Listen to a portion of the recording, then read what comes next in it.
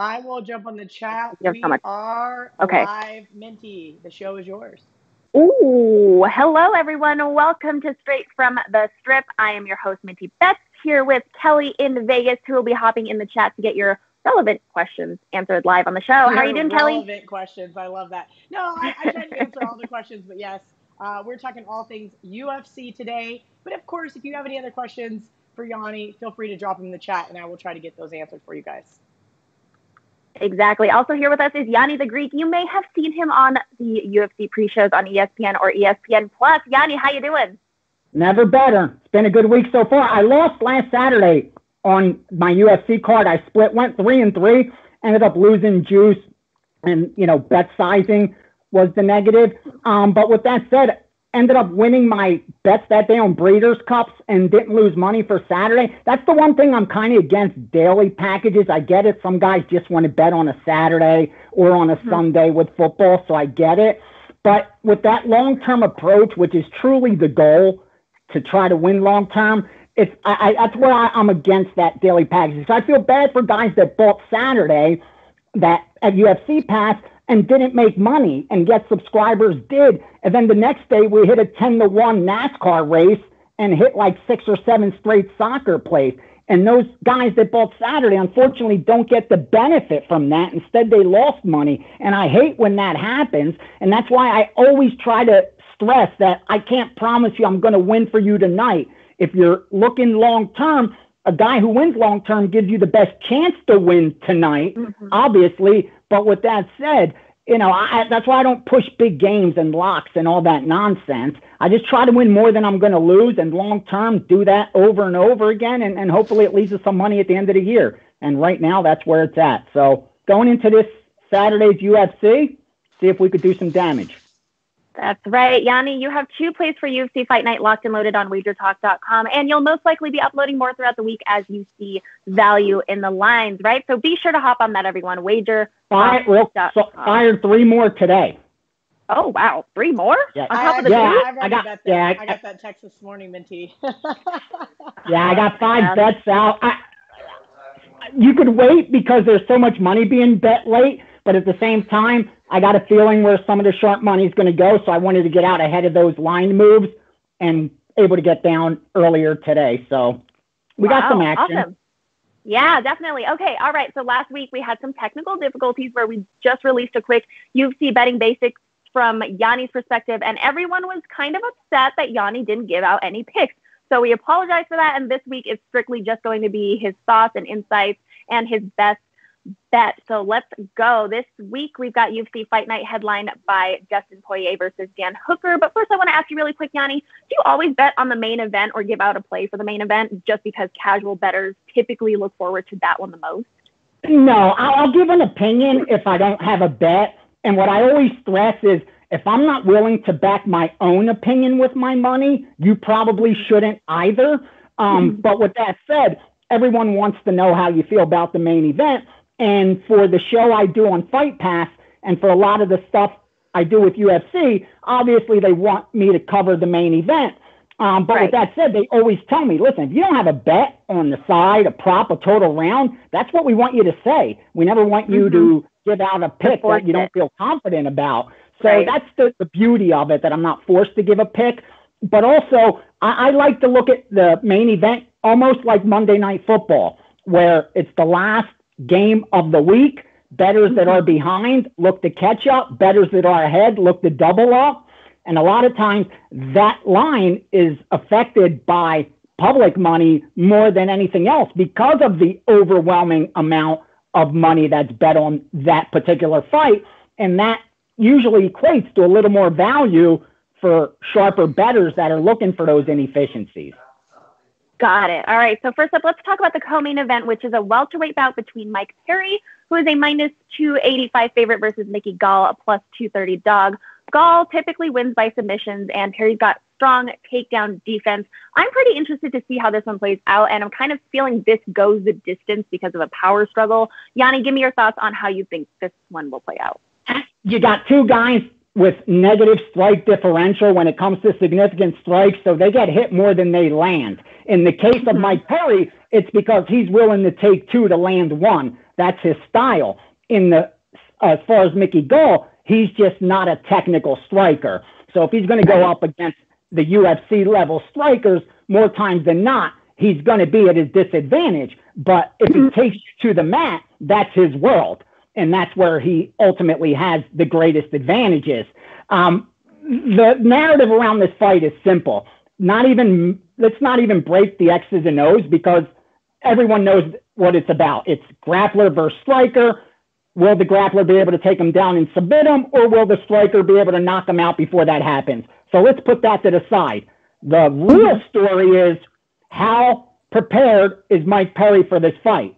We know he's only going to have, at least that's what he says, only one person in his corner. That one person is his new girlfriend. He's gotten divorced of late. He has a new girlfriend. She seems to be his right-hand woman, and she's there training with him all the time. Now, obviously, he's going to different gyms. As he said, he's trained with different guys, but that night, she's going to be the one in his corner. So the narrative out there is, how serious is he taking this? You know, did he just train on his own with his girlfriend? That's the million-dollar question. If you look at the betting line, it opened with Mike Perry minus 150. Within 15 minutes, it went to Mike Perry minus 275, and now we're looking at Mike Perry minus 310. So it doesn't seem like that narrative is scaring bettors all that much. I expect to see Mickey Gall money come in, because he's attractive as a plus 2.5, or higher underdog. He's live, and we know in that co-main event spot, those underdogs have done well. It's actually that one spot where the favorite has won the least amount straight up. But I just think Gall is at such a disadvantage in the striking, even though it's a small cage and he should be able to get his hands on Perry. I'm not sure how he's going to stop that brawl of Perry, those shots. I mean, he's a very, very dangerous, creative striker. And finally, I would look at the total rounds. I wish they made the mistake of putting it out at 2.5, because I would have dumped both pockets and probably looked for an extra quarter on the ground to bet the under, just to double up my money. But it's at 1.5, so they did a really good job there. That changes everything. With that said, most finishes come early. In fact, 30% in round 1, your chances of a finish are about 30%. When you get to round 3, those chances are cut in half. So if you don't get that finish early, it rarely ever happens. It's not like boxing where you systematically break your opponent down over 10 or 12 rounds. That's the difference with MMA. So again, I was hoping for 2.5. I would have blasted the under at 1.5. I still got to consider it. And I could understand the love for Mickey Gall, but I just don't think I'm going to fade Perry. I don't see the reason to fade Perry in this spot. VR, I want to chime in. It's a step up for Gall. I want to chime in real quick. I'm looking, and even some other books have Perry as high as 325 here. We all know that I don't like laying that kind of juice, and it appears if I was going to bet Perry, I may be a little late to the party. Can you recommend, I know we've talked about this before, where sometimes if you like 2 sizable favorites in the UFC, people will parlay them. Can we segue that with, I know Minty has a whole list of other guys, and we can talk about that later, but maybe someone to put him in a parlay with that you would recommend? Because I do like the Perry side here, but at this point, I feel like I'm a little too late. So is it stay away at this point in time? Right. I wouldn't lay 300. Okay. I wouldn't urge anyone to lay 300. If you're going to bet the Perry side, I recommend you get creative and bet him by way he's going to win this fight. We know it's about a minus 300. The market says it's about 75% chance this will not go to the judges. So if you bet Mike Perry, you may want to look inside the distance. If you bet Mickey Gall, you may want to look inside the distance, because if he wins this, it's going to be by submission. I don't think he's going to outpoint Mike Perry unless he takes him down in all 3 rounds and just holds him there, which I don't think it's going to be the case. So you could look at it that way, or else, like you said, parlay it with another big money line that looks like, I hate to use the word lock, but at least high probability of cashing, the highest. And I think you got to look to Brendan Allen against Kyle Daukaus. Daukaus is from Philly, love the guy, but I had the privilege of doing the Contender Series for the UFC this past summer, and these guys were on there. So I did a little research prior to that, watched them fight, and have followed them since. And I think Brendan Allen at this point in their careers is just leaps and bounds ahead of Kyle Daukaus. Daukaus is probably the number one guy in Pennsylvania right now, but he's not the number one guy on the East Coast or a little further out. He's more of a regional fighter right now who's gotten his UFC shot, but I don't know if he's UFC ready just yet. He didn't get that contract after the Contender Series, let's put it that way. So I think Brendan Allen's probably a good spot to look at. Oh, okay. So literally when I said I look to this to go the distance, you're on the opposite side. So no, good to know. You're getting over 2-1. You know what I mean? That you're going by going against the narrative, which is something I always suggest doing, especially when it comes to prop bets, because you're almost never going to get the best of it betting the narrative. And as far as this goes, with the no being minus 300, I wouldn't recommend that bet. I think that's a fair price. I think it's right where it should be. Probably 3 out of 4 times this does end inside the distance, but it's priced correctly. So you may want to look to the other side. So I don't disagree with you, Minty, especially you're getting a good money line return on that by going against the narrative and getting the judges involved. Because again, Gall's a tough kid. He's a big kid. He's going to have a reach advantage, may have a little size advantage. If Perry can't get him out of there, this could go 3 rounds. And with it being a smaller cage, if Gall takes him down and hugs him for a couple of minutes, he could squeeze out some rounds. Yeah, exactly. All right. Next up, I'd like to talk about the main event, which is a lightweight bout that is very much talked about, and we're all hoping for a very exciting one as well. Poirier has success both upright and on the mat, as Hooker's more of a kickboxer and wants a chance at the title. So I feel like if Dan Hooker has a chance at winning, he needs to keep Dustin Poirier standing up most of the night. I really like the favorite here, though. I feel like he's a more well-balanced fighter. So can you give us your thoughts on the main event between Poirier and Hooker?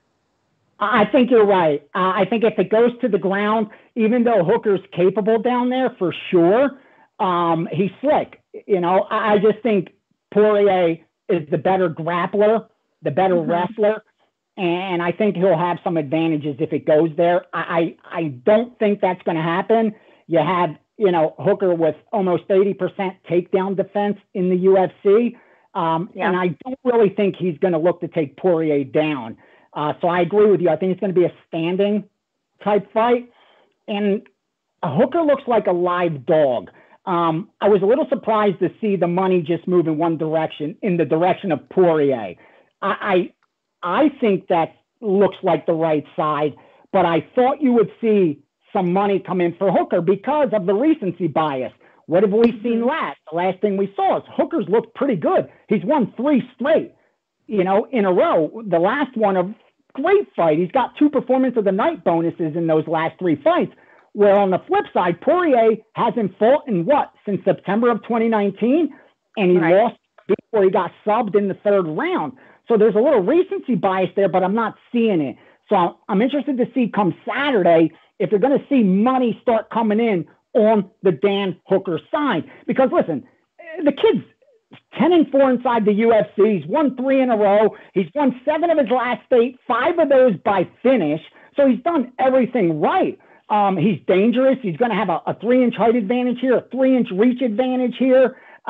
He's only been a dog one other time. So you need to keep that in perspective. He's been a favorite, and the role switches, and why you have to look at what the lines were in their fights. Because listen, if a guy's minus 400 in 6 straight fights, he probably should be 6-0 after those fights.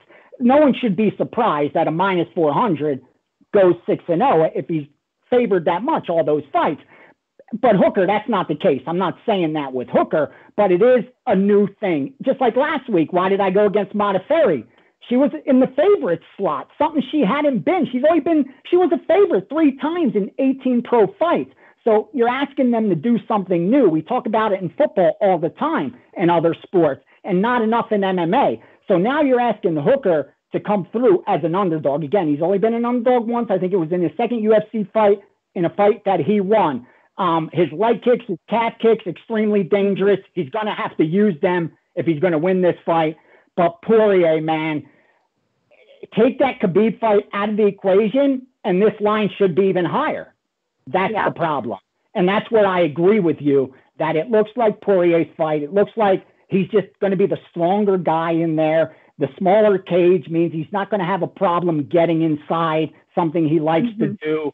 He's not going to allow Hooker to fight at range like he likes to do. There's a lot of things to like on the Poirier side, and possibly even the price, because again, I think if not for the Khabib loss, we'd be looking at about, minus 250 opener, and then the market would probably decide, not a minus 170 opener, and now looking at minus 220. And finally, the total rounds is 4.5, with the under minus 240 favorite. Probably no value there. The nose minus 270 also. But I'd be surprised if the judges get involved here. These are two finishers.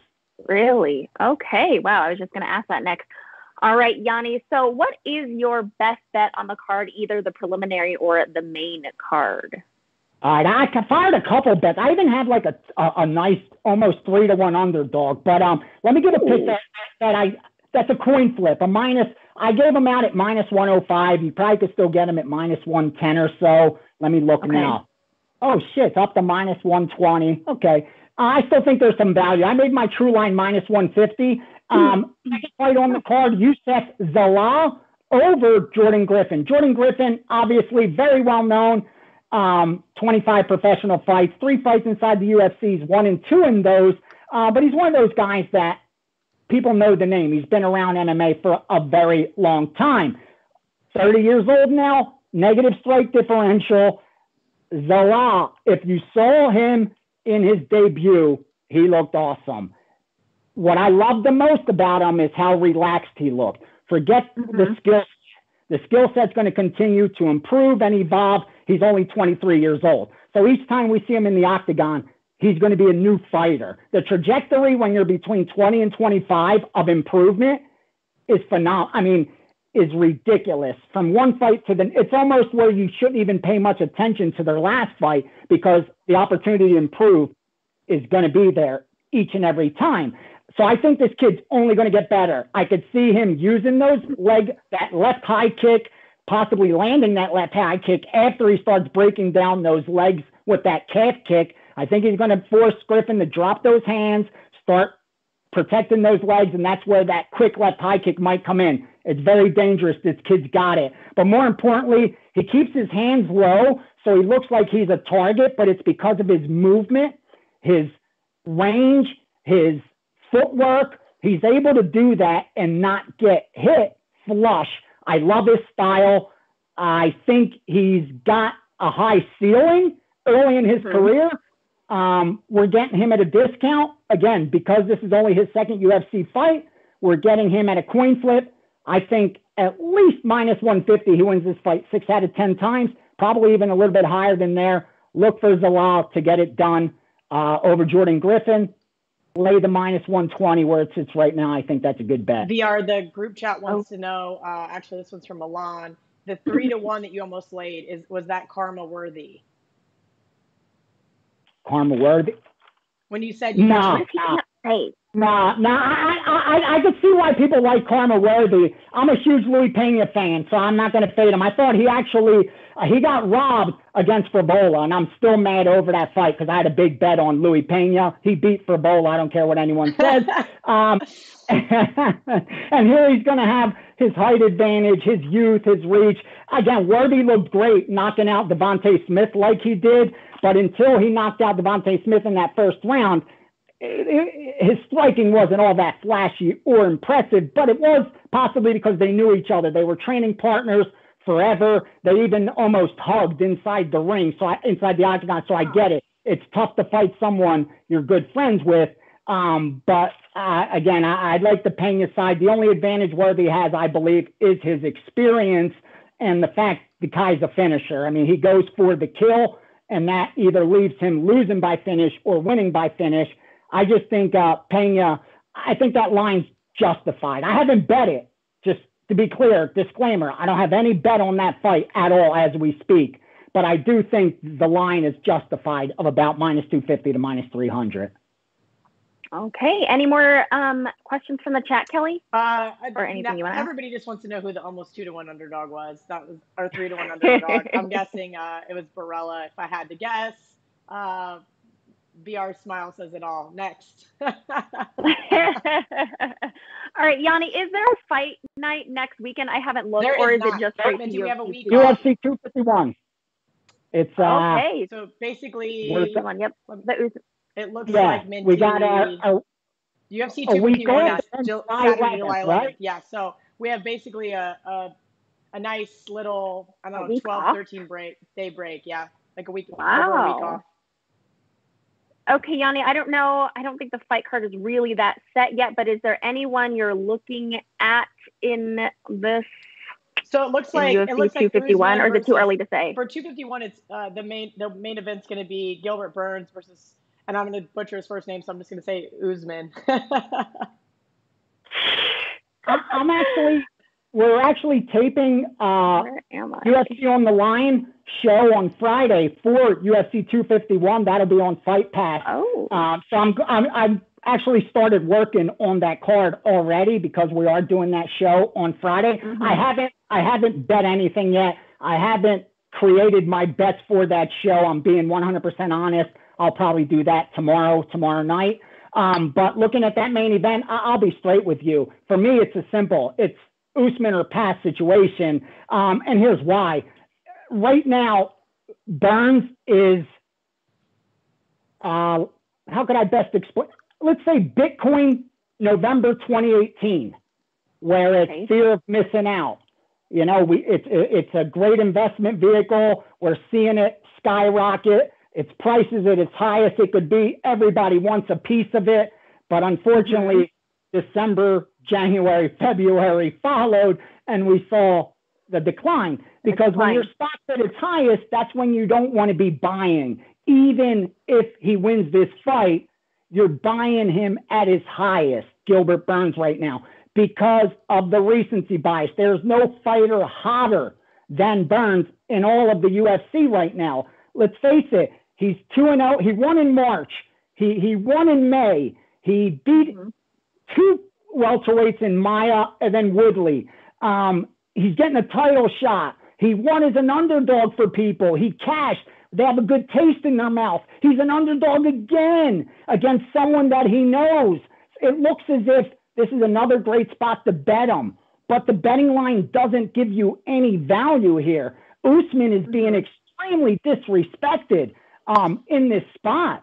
He should be a much, much bigger favorite. In fact, if you wanted to bet right now, they already have lines. What Usman would be against Masvidal, what Usman would be against Conor McGregor. You know what Usman would be against Conor McGregor right now? About a minus 350 to 400 favorite. Wow. You know what Usman would be against Masvidal? Between a minus 260 and minus 300 favorite.